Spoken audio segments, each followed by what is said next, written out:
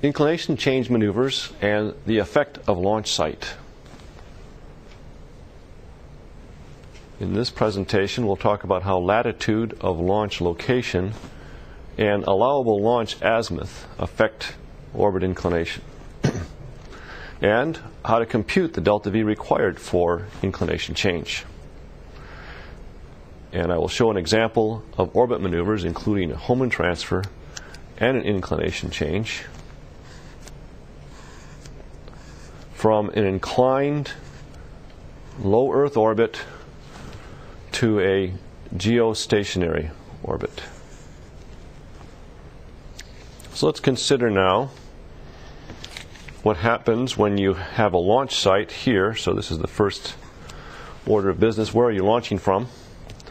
And nominally, of course, we're launching from Cape Canaveral, the eastern test range, or sometimes the western test range in the United States.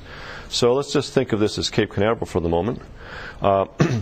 And when we launch, we have to select a direction that we're launching, that we're going to apply a velocity to. And we'll measure that direction by the azimuth. So second thing here is this azimuth angle.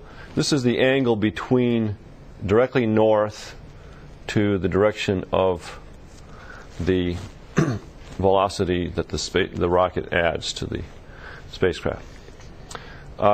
If we measure from directly south up to that direction, we see that would be 180 minus AZ. The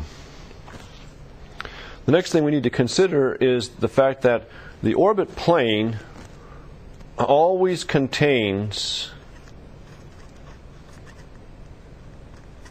the Earth center of mass for Kepler orbits.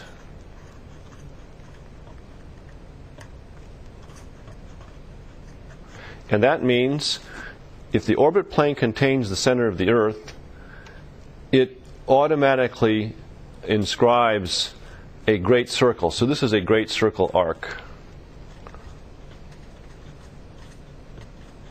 And of course the equator is a great circle, and this line of longitude is a great circle.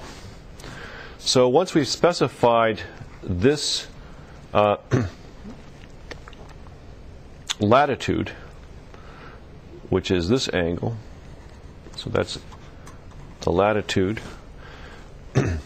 and the azimuth angle, and the fact that this is a right triangle, so that's sort of the fourth point, a right spherical triangle, then because we have specified an angle, this angle here essentially, and a side, and it's a right spherical triangle, the inclination is automatically determined. Okay, so that is found by the equation of a right spherical triangle.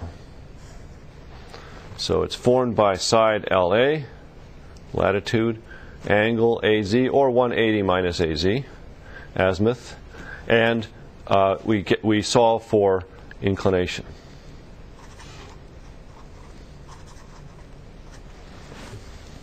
And here we see we have sine of 180 minus AZ. We can simplify that a bit by noting that the sine of 180 minus AZ is the sine of AZ. So we get this simpler equation to solve for the inclination.